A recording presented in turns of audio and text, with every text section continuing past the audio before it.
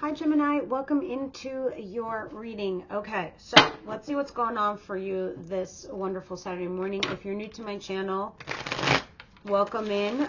Gemini is relatively new channel also. I've been just doing Taurus and Aries for a year now. So now I'm implementing Gemini every Saturday morning, so please tune in every Saturday morning for a Gemini reading. All right, let's see what's going on for Gemini. Situation for Gemini, please. Four of Wands. This is talking about your home, your structure, your family. Some of you guys could be leveling up in a relationship. Or some of you are saving to buy a home. I mean, quite frankly. But you're finding it challenging, though, to save money to buy a home. That's not all of you. It's some of you. However, this is putting hard work and effort into the structure of your life. Whether it's to start your own business, to level up in a relationship, to actually buy a home, something along those lines. You're fixing and structuring your platform of your life. Now, you're also trying to see it from a different perspective, from a different angle on how to go about this in your world. All right, let's see what's coming towards you. What's coming towards my Gemini, please? Page of Pentacles. Seven of Pentacles, Five of Wands, and the Six of Swords in reverse. All right, so what's coming towards you, Gemini? It looks like you're trying to figure out how to invest your time and energy into something. Yes, it can be a project. It can be something you want to invest your money in, but it can also be a relationship or a person. Because a lot of these pentacles are showing up here, especially at the bottom of the deck too. It's telling me, oh my God, it's nothing but money. How am I not going to talk about money? 5 different pentacle cards just popped out. You're flip-flopping on something. You're wavering. You're going back and forth. And under that, it's like you're begging, borrowing, you're stealing money to do something. But you might need to learn. Or you are in a learning phase of something, okay? It doesn't matter if this is a new job, you're upgrading, you're making more money, but you're also learning because it looks like you're an apprentice to something. Now, if this isn't, but you do have blocks, obstacles, and challenges. I mean, I have to say that too. So you might be returning to something that you used to do or something that you had worked on in the recent past. Now, again, you can apply this to a relationship. Somebody here where it's got potential, it has growth, but you've hit a brick wall. It's gone as far as it can go. So now you're reflecting on the time and energy you spent with this person and whether you should go back to them or not. Because you don't want to throw the baby out with the bathwater. So you're challenging yourself. And these are your problems. And this is why you're waffling back and forth if you should go back to this person or not. Let's continue. Let's see what your surprise is going to be. What doesn't Gemini see coming?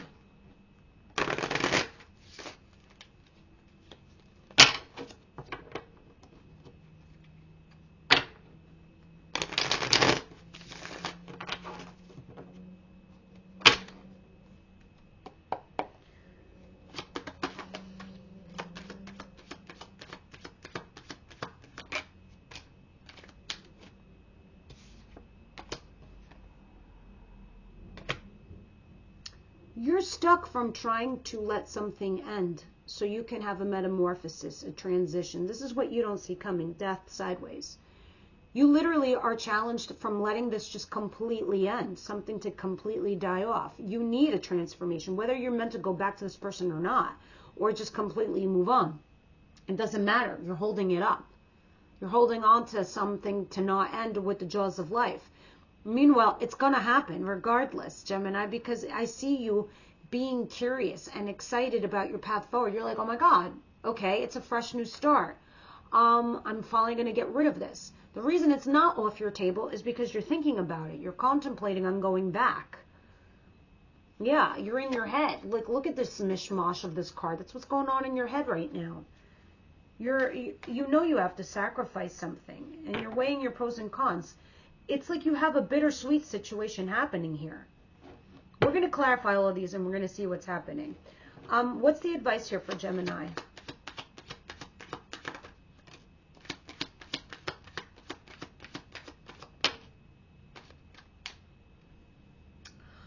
Five of Cups, more fives. Why is the whole collective going through a bunch of fives? Fives is when we have the challenges of our life. Like we're in a tough spot. We're in a bind. Interesting, because this is the year of 7. So I feel like the whole collective is trying to understand how they're changing inside themselves. Like how things are, you know, different for them. Including you, Gemini. New friends, new faces, new everything. But you are blocking yourself from letting that actually happen. You're going to do it anyway. It doesn't matter. It's going to be forced onto you. But in your advice, you have the Two of Swords and the Five of Cups. You need to let go of the past. The guilt, the regret, the remorse, the coulda, woulda, shoulda. The reflecting over that is bad because right now you have some serious abundance in your life. And you're not seeing it because you're reflecting on something that didn't go well in the recent past. But here you are, torn with the Two of Swords. I know you're torn because you have the Six of Swords over here. You're looking to go back to something. You're torn. Spirit's like, you need to make a decision and forget the past. We're going to clarify this. There's some things going on behind the scenes that you're not aware of anyway, Gemini. Outcome. But not everything is meant to be revealed to you either. And sometimes for me, that's what the Moon card means in the Tarot. Not even the universe wants to expose every little thing coming your way because you could potentially harm what's meant for you for your greatest and highest good. Lover. Lover is a choice. They are not your boyfriend, your girlfriend. They're not your husband or your wife. They're a lover. Okay? And lovers is a choice. Don't get me wrong. There's a profound connection with a lover. There's a serious bond. When there's a love connection, this is always fated. Whether it's a reason or a season, a blessing or a lesson. It doesn't matter. This person's never going to forget you for the rest of their life, whether they end up with you or not. The Fool, Aries energy, and Lovers is Gemini you. Some of you playing around with an Aries? Doesn't have to be. They just happen to be those two major arcanas together. But this is you taking a risk with this lover. This is you taking a leap of faith with this lover. Another major arcana at the bottom of the deck, starting a new chapter. That's why you don't see this coming. Even though you're fighting an ending and you're fighting something that's challenging, without you even realizing, you're going to have this exciting new beginning. You're going to be curious again. You're going to be excited and you're going to start this new chapter in your life. So it's not as bad as it is. I mean, or that you think. It's like you're reflecting on going back to someone or something, but looks like Spirit's encouraging you to do new experiences, new path, new journey.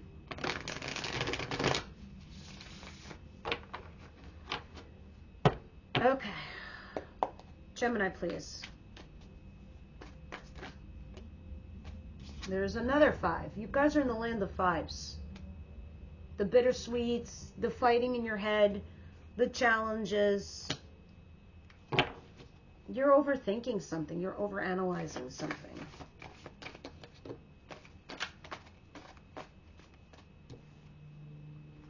Yeah, some of you could be dealing with the fire sign, Aries, Leo, Sagittarius. They don't have to be that zodiac sign, but they are somebody that is very charismatic, very passionate. A lot of chemistry, a lot of physical attraction. And there's your 5s. Another 5. 2 5s. Hello, 5s. We go from ace to 10. 5's a smack dab in the center. So this is where I give a mini tarot lesson. The 5s talk about the blocks, the obstacles, the challenges, the things that and the shit that we need to get through. Do we fall on the other side, the 6s, and progress, or do you fall backwards? I get it. You're trying to find your stability right now. You're trying to be like the Queen of Pentacles. You want stability in partnership and in love. All right, let's see what all these pentacles are about and the 5 of Wands, because you literally have like all the 5s out. The universe is giving you a second chance here with somebody. They're giving you a second go around and they're giving you some luck on your side. But Spirit's like, make sure you know what you want. Make sure you're doing the right thing. Let me have one more, because you are going back to something. And you're thinking about whether you should do the new thing, the 2 of Wands, or, you know, putting yourself out there, putting your heart on your sleeve. Spirit's giving you a chance. They're giving you a lucky break here with somebody to go out and talk on feelings. But there is some sort of unrequited love going on. Could be you, Gemini, because your heart and your mind is set on someone or something else. Meanwhile, you got love right in front of you. I don't know. Let's see. Because you're living here with some kind of regret. What is Death and the Page of Wands, please?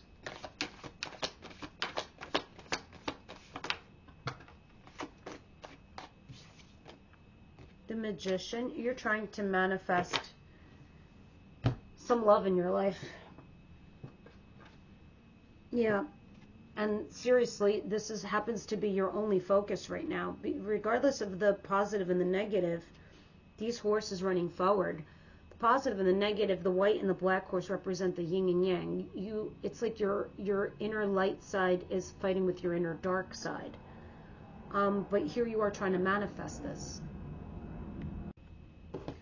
Let's see what's going on here in your advice position for Gemini, please, Spirit. What is this 5 of Cups and the 2 of Swords, please?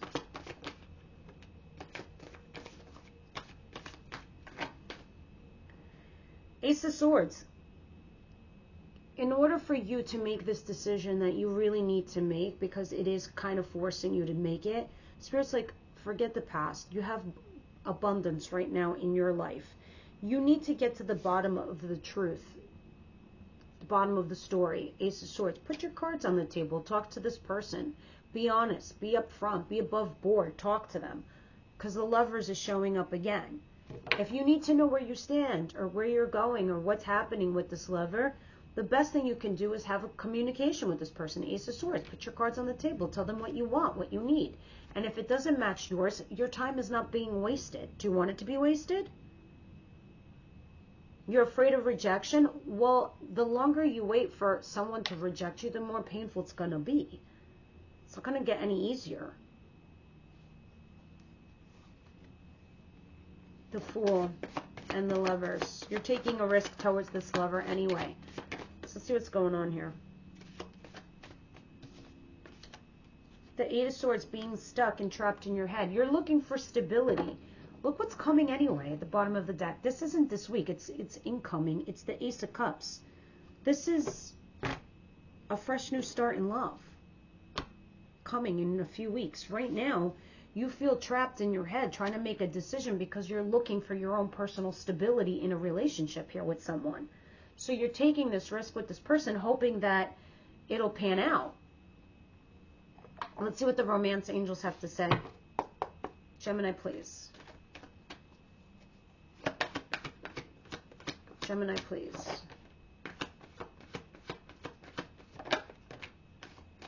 Okay, some of you guys are or have retreated, and it says you deserve love.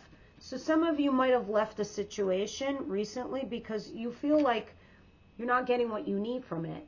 You know that you deserve love. So you've retreated for some of you, meaning you separated here, and you're going to something that you know you deserve love. Somebody could have been mistreating you. You're like, why am I wasting my time over here? Even if you're in love with them, you love yourself more. I get it, because you deserve love. Somebody here could be a karmic, past life relationship. Let me pull a card from the Twin Oracle deck and see what's going on there. Tell me what's going on here for Gemini, please.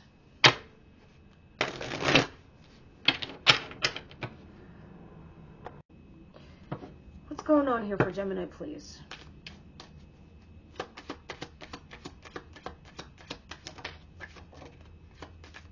Hidden path and destruction. What's going on here? Detour, slow down, explore, go in a new direction. Guess what, guys? That was your Page of Wands that you were challenged to do because it was covered by the Death card. There it is. This is explore. This is be curious. And Spirit's like saying that's what you need to do. You need to go on a journey. You know, you need to move on. You need to just keep exploring what you're going through. Destruction. Tower moment, unexpected change, new opportunities. And this is the card that's telling you what you're not expecting is you're going to be interested in these new opportunities. Damn, Skippy. Now let's get a card from the Wisdom House tonight, and that will be your reading for the week.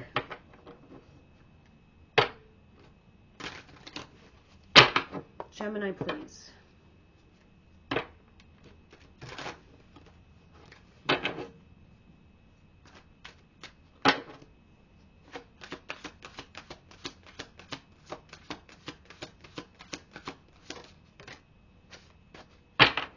Oath.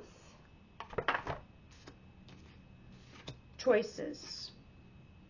Let's see what's going on here.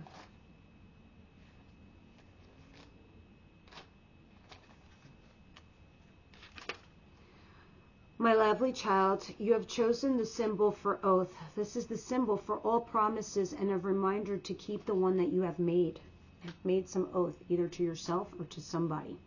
And you need to keep your commitments. An oath is never made lightly nor in jest. Promises are meant to be honored. When you choose this symbol, perhaps it's time you look at how you have made your promises. Have you crossed your fingers behind your back, relinquishing the magic that binds you to your oath? Has anyone broken his or her promise to you? Let the person go. Don't hold on if someone refuses to be honorable. You don't want this person in your life. For now, the most important promise you can make is yourself. Promise to be kind, loving, honorable, and do good. Do no harm. To belong to me, you must keep that promise, meaning the universe. And this is why you also got the card, you deserve love, if someone hasn't been honorable with you. And now you have choices. You damn Skippy, because that's what we saw in your advice position also. Every choice you make has a consequence. Even your thoughts are like magnets, drawing experiences to you for the good or for the bad. Do you know the story of the winged immortal in the House of Night who had to choose between the dark and the light? Remember the yin and the yang that I was just talking to you about, where you have a laser focus on one thing and one thing only, regardless of the good and the bad? This is what it's relating to. Do you know what he chose?